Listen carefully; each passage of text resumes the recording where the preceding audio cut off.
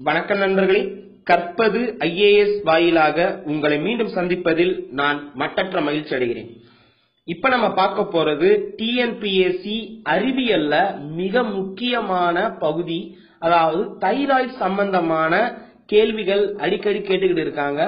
ஏன்னா தைராய்டு நோய் இப்ப நம்ம இந்தியாவில ரொம்ப வேகமா அந்த ஹார்மோன் இம்பேலன்ஸ் ஆகிட்டு இருக்கிறதுனால இந்த கேள்விகள் வரக்கூடும். பிளஸ் டயபெட்டிஸ் சர்க்கரை நோய் பாத்தீங்கன்னா இந்தியாவில உலகத்திலே இந்தியர்களுக்கு தான் அதிகமா இருக்கு, இந்தியாவில தான் அதிகம். சர்க்கரை நோய் பற்றி விழிப்புணர்வு அவசியம் அப்படின்னு கேம்பெயின் நிறைய இடத்துல நடந்துட்டு இருக்கு. வேர்ல்டு டயபெட்டிக்ஸ் டே, அதாவது உலக சர்க்கரை தினம், இத பத்தி உங்களுக்கு தெரியும்னா கமெண்ட் பண்ணுங்க. என்னைக்கு நம்ம வேர்ல்டு டயபெட்டிக்ஸ் டே செலிப்ரேட் பண்றோம், அவேர்னஸ்க்காக அனுசரிக்கிறோம் அப்படின்னு உங்களுக்கு தெரியும்னா கமெண்ட் பண்ணுங்க. சரி, இப்ப நம்ம தைராய்டு பத்தி பார்க்கலாம். அதுக்கு முன்னாடி கற்பது ஐஏஎஸ் சேனலை இன்னும் சப்ஸ்கிரைப் பண்ணலையா? மறக்காம சப்ஸ்கிரைப் பண்ணிருங்க. அதே போல பக்கத்தில் இருக்கிற பெல் ஐக்கானை மறக்காம கிளிக் பண்ணிருங்க. உங்களுக்கான வீடியோஸ் உடனுக்குடன் வந்து சேரும், அப்டேட்ல இருப்பீங்க. தைராய்டு சுரப்பி எங்க இருக்கு அப்படின்னு கேள்வி வரும். தைராய்டு சுரப்பி நம்ம கழுத்து பகுதியில தான் இருக்கு. அதுவும் குரல் வலைன்னு சொல்ற இந்த லாரிங்ஸ் சொல்லுவாங்க. அந்த குரல் வலைக்கு பக்கத்துல இரண்டு பக்கமும் பாத்தீங்கன்னா ஒன்னு ஒன்னா மொத்தம் ரெண்டு இது இருக்கும், சின்னதா தான் இருக்கும்.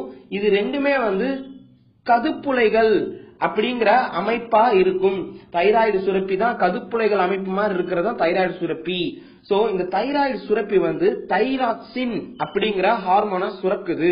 இந்த தைராக்சினுடைய முக்கியமான வேலைகள், பணிகள் என்ன அப்படின்னு கேள்வி கேட்கலாம். இந்த 4 பாயிண்ட் ரொம்ப ரொம்ப இம்பார்ட்டன்ட். இந்த 4 பாயிண்ட்டுமே எழுதி வைத்துக் கொள்ளுங்கள். தைராக்சின் பாத்தீங்கன்னா உடல் வளர்ச்சியை மறைமுகமா இன்டைரக்டா பாதிக்கும். உடல் வளர்ச்சிக்கு பொதுவா பிட்யூட்டரி கிளாண்ட் தான் சொல்லுவாங்க. ஹைட் க்ரோக்கு ரொம்ப ரொம்ப இம்பார்ட்டன்ட் ஆனது பிட்யூட்டரி கிளாண்ட் தான். பட் ஆனா இந்த தைராக்சின் இன்டைரக்டா அது பாதிப்படையுது. சோ அதே நேரத்துல இந்த தைராக்சினை ஆளுமை ஹார்மோன் அப்படின்னு சொல்றாங்க. ஓகேங்களா? சோ இப்ப கொஸ்டின் என்னன்னா, ஆளுமை ஹார்மோனை உற்பத்தி செய்யும் நாளமில்லா சுரப்பி எது அப்படின்னு கேட்பாங்க. சோ அப்ப நம்ம பிட்யூட்டரி கிளாண்ட் வச்சிடக்கூடாது, தைராய்டு கிளாண்ட் தான் இதுக்கான சரியான ஆன்சர்.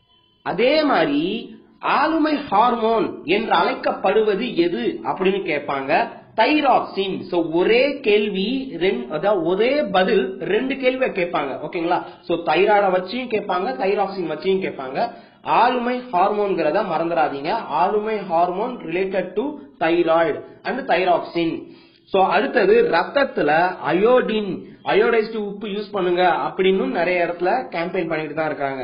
சோ அயோடின் அண்ட் சர்க்கரை, அதாவது டயபெட்டிஸ் குளுக்கோஸ் அளவை ரெகுலேட் பண்றது எதுனா இந்த தைராக்சின் தான். சோ அதனாலதான் சொன்னேன் ஏற்கனவே, வேர்ல்டு டயபெட்டிக்ஸ் டே எப்ப நம்ம அனுசரிக்கிறோம் அப்படின்னு உங்களுக்கு தெரியும்னா கமெண்ட் பண்ணுங்கன்னு கேட்டிருந்தேன். ஏன்னா இது தைராய்டோட சம்பந்தப்பட்டது. நீங்க வேற ஏதாவது ஒரு சுரப்பி நினைச்சுப்பீங்க, இல்லனா கிட்னியை நினைத்துக் கொள்ளுவீங்க. சோ அதெல்லாம் கிடையாது, தைராய்டு. அதே நேரம் வளர்ச்சிதை மாற்ற வீதத்தை உயர்த்துகிறது இந்த தைராக்சின். உடல் வெப்பத்தை அதிகரிக்கிறது. நல்லா பாருங்க, திடீர்னு குளிர் காய்ச்சல் குளிருது அப்படின்னு சொல்றாங்கன்னா உடல் வெப்பம் டிக்ரீஸ் ஆயிட்டு இருக்கு. சோ அதே மாதிரி ரொம்ப சூடா இருக்கும், ரொம்ப ஐயோ என்னால தாங்கவே முடியல, ரொம்ப வெக்கையா இருக்கு அப்படின்னு சொன்னாலும் தைராக்சின் தான். சோ உடலின் வெப்பத்தை அதிகரிக்க செய்கிறது இந்த தைராக்சின். 4வது பாயிண்ட் ரொம்ப ரொம்ப முக்கியமானது, நோட் பண்ணி வச்சுக்கோங்க, இம்பார்ட்டன்ட் போட்டு வச்சுக்கோங்க. சிறுநீரக செயல்பாட்டையும் சிறுநீர் போக்கையும் கட்டுப்படுத்துகிறது இந்த தைராக்சின். சோ சிறுநீர் செயல்பாட்டை எது ரெகுலேட் பண்ணுதுன்னு கேட்பாங்க. சோ தைராக்சின் தான், தைராய்டு கிளாண்ட் தான்.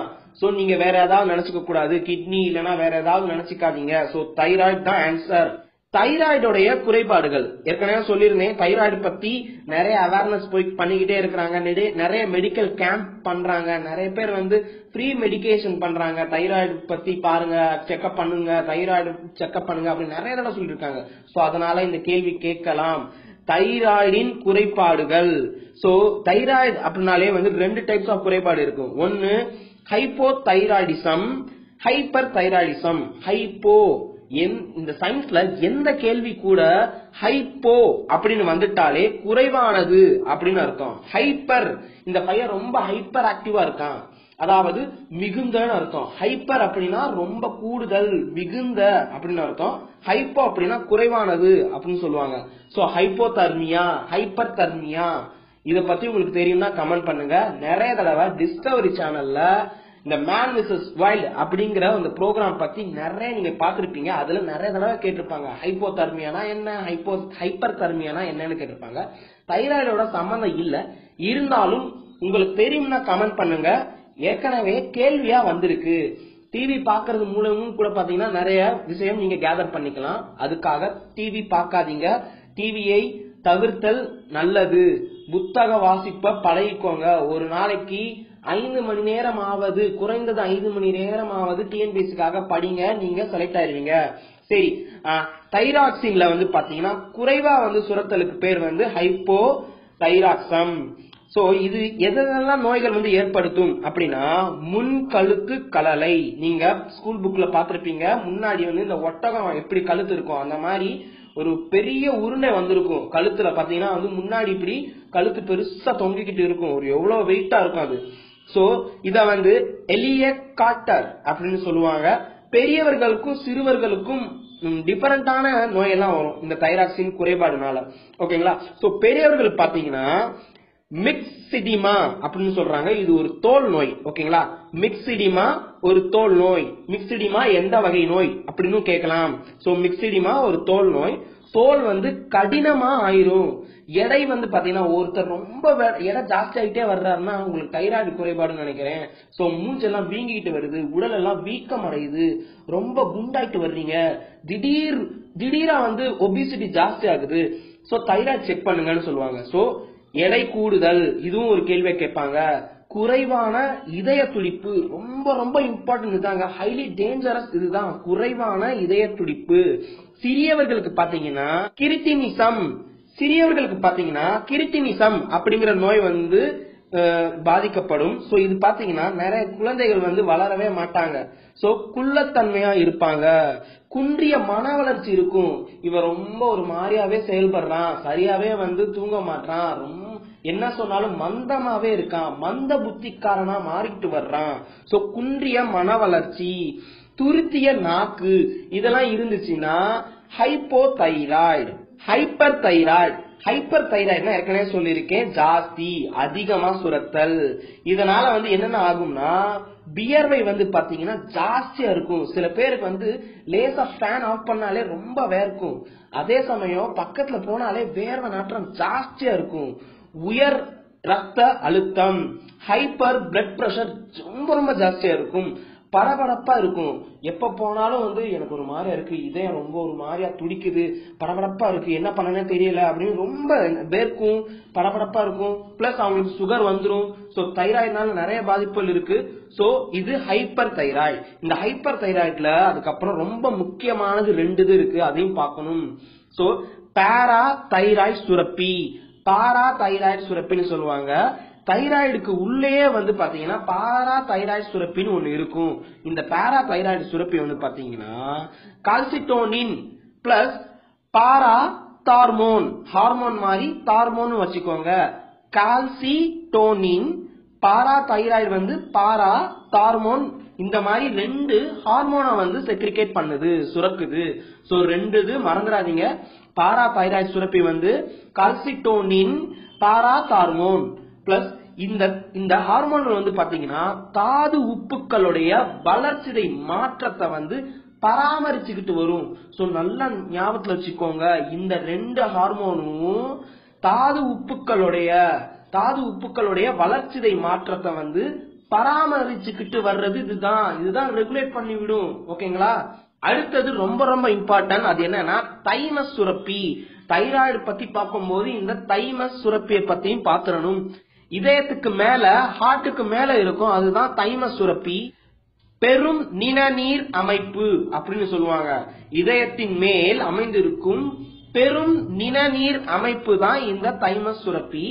தைமஸ் சுரப்பி வந்து தைமோசின் அப்படிங்கிற ஹார்மோனை செக்ரிகேட் பண்ணுது. நல்லா ஞாபகம் வச்சுக்கோங்க, தைமஸ் சுரப்பி தைமோசின் கேட்பாங்க. ஏற்கனவே நீங்க பாத்தீங்க தைராய்டு வந்து எதை சுரக்குது, ஹைப்போதைராய்டு அண்ட் ஹைப்பர் தைராய்டு அப்படின்னு பார்த்தோம்.